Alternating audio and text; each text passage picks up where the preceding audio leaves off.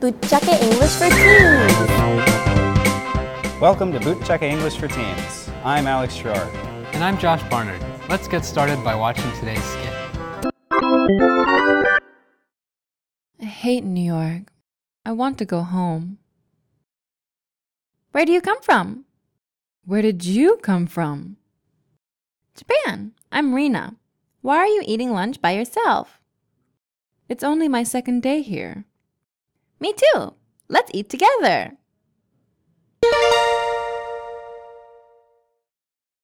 Wow, that's great! I was getting worried about Hillary, so I'm glad that she found a friend. Yeah, and one who's also new to New York. They seem to have a lot in common. I'm sure we'll find out how much soon enough. Anyway, did you catch how Hillary said she was new to the school? Yeah, she said, it's only my second day here, right? That's right. We use the expression, it's only number, to add emphasis to a small number. In Hillary's case, she was emphasizing how recently she had started school. It's only my second day here.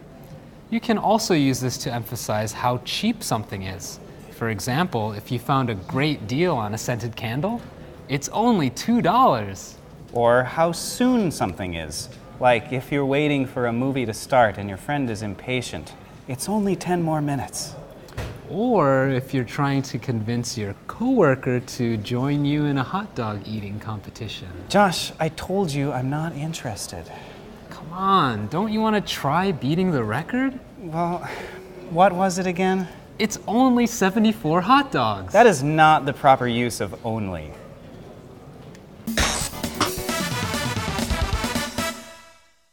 Our itago point for today is how to ask about where someone's hometown is.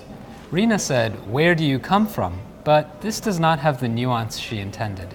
Yeah, where do you come from sounds unnatural. It's something you might ask when meeting an alien visitor from a faraway planet, not someone from a different city or country.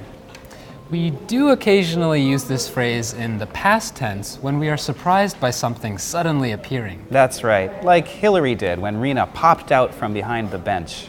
But when you're asking about someone's hometown, you should say, "Where are you from?"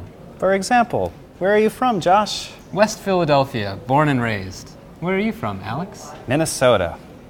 Where are you from, Gorznak? I can never remember.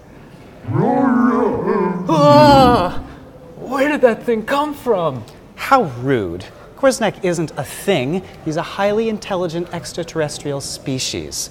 And he's my friend. Okay. Nice to meet you, Gorznak. Where do you come from?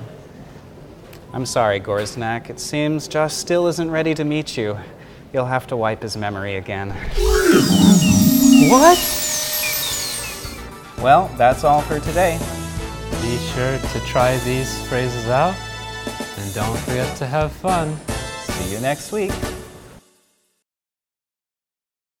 ぶっちゃけ English for Teens.